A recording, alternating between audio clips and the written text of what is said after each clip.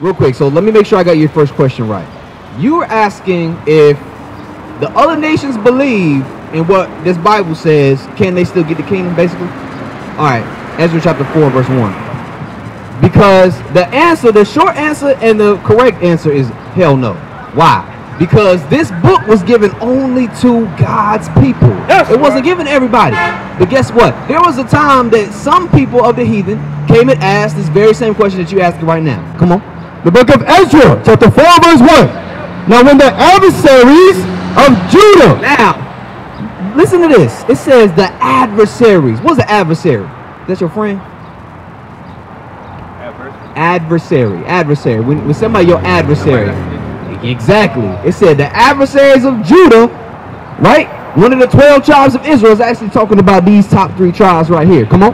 And Benjamin heard that the children of captivity builded the temple of the Lord. So they was rebuilding the temple at this time. Listen, come on, read fast. Then they came to Zerubbabel and to the chief of the fathers and said unto them, let us build with you, for we seek your God as ye do. You see that? What they asking? Read it again. Then they came to Zerubbabel and to the chief of the fathers and said unto them, let us build with you. He said, let us build with you. Come on. For we seek your God as ye do. It says we seek the same God you seek. What God? The God of this Bible. The God of Abraham, Isaac, and Jacob. What was the response from our forefathers? What did they tell them? Come on. And we do sacrifice unto him since the days of Azor, Heathen, king of Assur, which brought us up hither. Verse 3. But Zerubbabel and Jeshua and the rest of the chief of the fathers of Israel, the leaders of our people, they gave a reply to the heathen because they said, come on, let's all join hands and build this temple together. We believe in your God. We want to keep his commandments. We want to do the things that you all do. Right. What did our forefathers tell them? Come on. They said unto them, ye have nothing to do with us. Whoa, read that again. Ye have nothing to do with us. It says ye have nothing to do with us. You can say whatever you want to about it, but guess what? That ain't going to change the words in this book. Right. You understand? Right. Come on. What you got to say? But at the same time,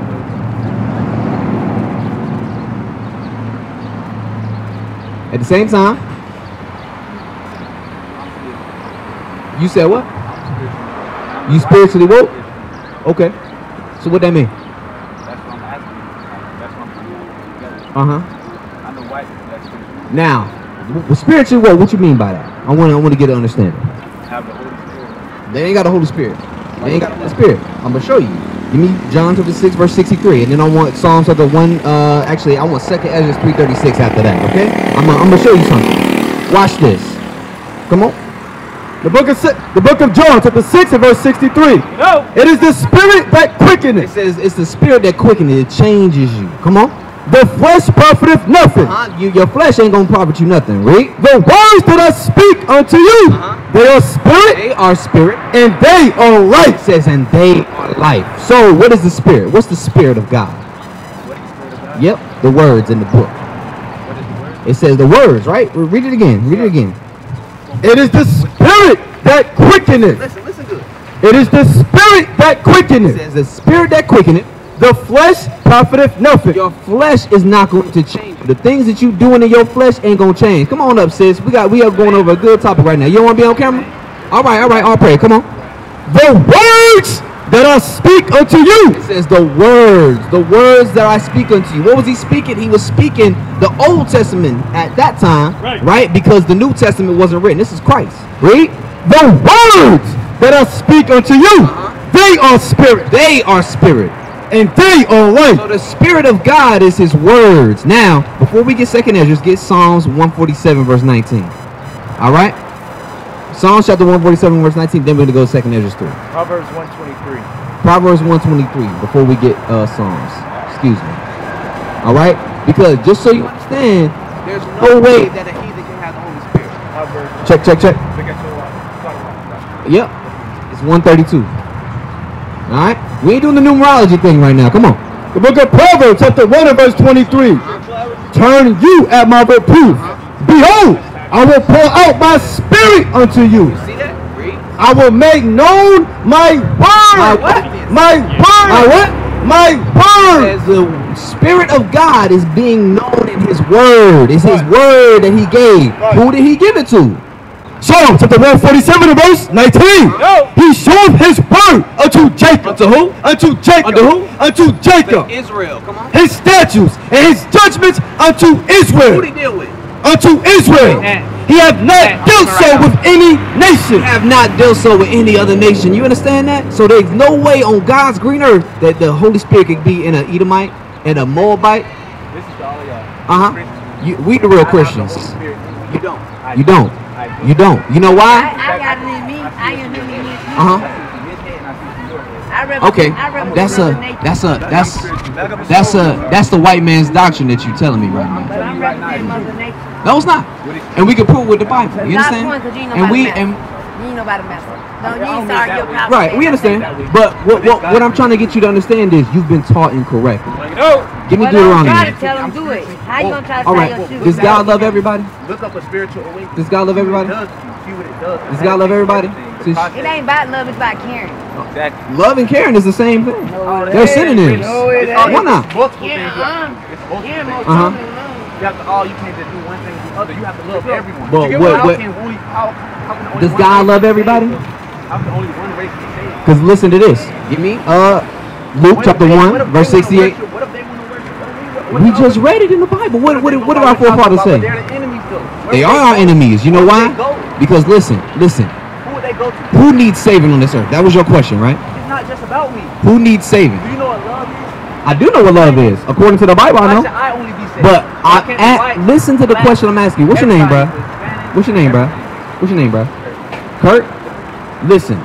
Who needs to be saved? Because you asked about saved. Truth is not open. No. I Listen know to my the question very carefully. I know the truth. Who needs saving? I know the truth. I am saved. I have the Holy Spirit in me. Okay. That's what you're not understanding. You don't. Why? Because we just read it. We just read it. Nowhere in the Bible does It's say not that. just about black. Actually, as a matter of fact, White people get give me Matthew. You want on 15. We're going to start at verse 21. We're going to show you an example because you say you're a Christian, right? Right. Christians follow after Christ, do they not? Okay. So we're going to get an example of what Christ did. Let's see if Christ loved everybody. Shalom, Israel. This is Bishop Nathaniel. I want you to know that you can view all our Sabbath classes live on IUIC TV. That's right, I said on IUIC TV. Download the app today. Shalom. Come on. This is the book of Matthew, chapter 15 and verse 24. Verse 21. Verse 21. Then Jesus went thence and departed into the coast of Tyre and Sidon.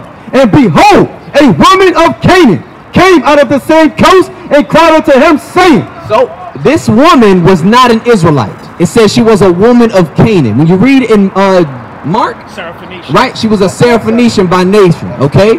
Read.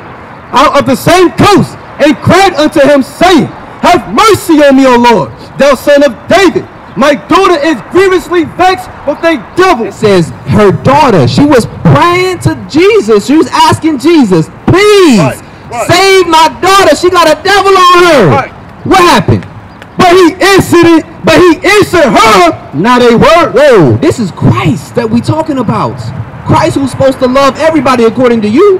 What did Christ do? But he answered her not a word. You hear that? Christ didn't answer this woman. But if I'm supposed to love everybody, and Christ is supposed to love everybody, why didn't he answer her? Keep reading. Keep reading. And his disciples came and besought him, saying, Send her away. Wait. Then, not only did Christ ignore her, after that, his disciples came up and said, Get her away from us. Didn't we read something like that earlier in Ezra? Because you're worried about everybody else, but you're not worried about your own people. That you can't be worried about your own people if you were trying to get everybody else saved with you. That's like you won the lottery and you trying to share it with the whole world. That's not what happens. We won the lottery. The lottery is the fact that we are getting this kingdom by ourselves. And we going to do it through the power of God because we got the Holy Spirit. That's what the Holy Spirit is. And Christ had the Holy Spirit too. Let's continue. Send her away. Send her away. For she cries after us. Because she's coming after us, begging us for this healing for her daughter. We ain't got nothing to do with her. Come on.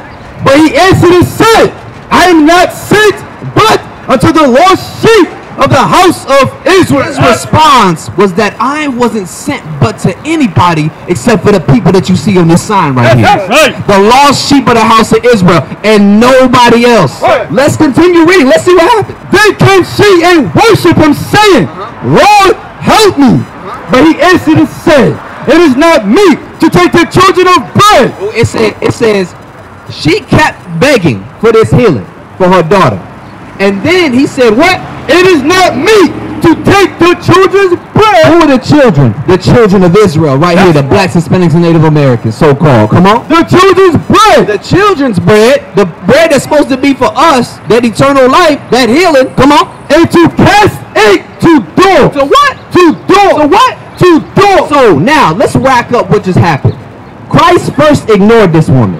Then the disciples said, send her away.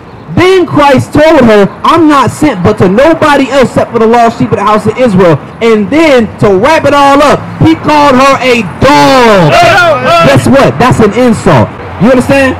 That's something that's disrespect on the highest level. You get called a dog, that's showing you Christ ain't loved them. But this is the person that you said that you following. Christ didn't want to heal everybody. Christ didn't want to do for everybody like you saying do. That's not what the Bible says. Let's go actually Matthew. Hold on. We gonna continue. We gonna continue. Because what we out here doing is giving a sense according to the Bible, and what we're giving you is knowledge that you never received before. No. You need to be taught again because you think you know what's in this Bible, but you don't. Get Matthew chapter 1 verse 21. Because again, this goes right with what we just read in Matthew chapter 15. Come on. The book of Matthew chapter 1 and verse 21. No. And she shall bring forth a son. This was the prophecy about Jesus that the angel gave to Mary. Read. And thou shalt call his name Jesus. For he shall save his people from their sin. Wait, is he saving everybody? His people. Who are his people? The Israelites. We already read it in Matthew 15. So what you got to understand is that you have been taught incorrectly. Give me Acts chapter 1 and verse 6. Bring it out. Real quick, because the only testimony we worried about is in this Bible. You understand?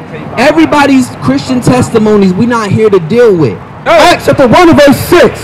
When they therefore will come together. Now, in the book of Acts, let me ask you a question, just so I make sure you understand the context. Was Christ dead? Did he already die at this point in time? My brother, I see you over here praying.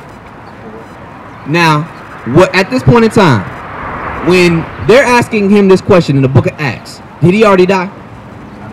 You don't know? Okay.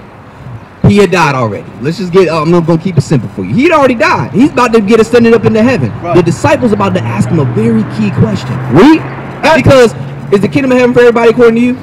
They're not? Who's it for? We're going to read this for right here. Come on. Acts chapter 1 and verse 6. When they therefore will come together, they asked of him, saying, they asked Christ, saying, Lord, wilt thou at this time restore again the kingdom to Israel? To white men. To Israel? Chinese men. To Israel? North African. To Israel. See that? Israel and nobody else. Why wouldn't they ask him for the kingdom from everybody else? It's because the kingdom does not pertain unto everybody else. It only pertains to us. But you trying to give that gift away. You're trying to give it to other people. It don't belong to them. And God's word is not going to change no matter how you feel about it. You understand? What is a nation?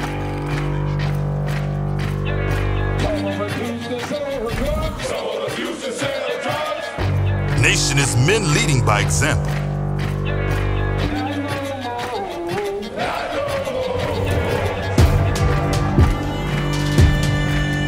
Nation is family.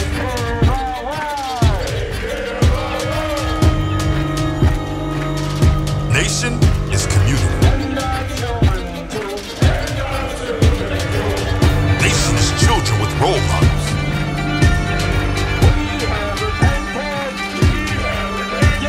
Nation is unity.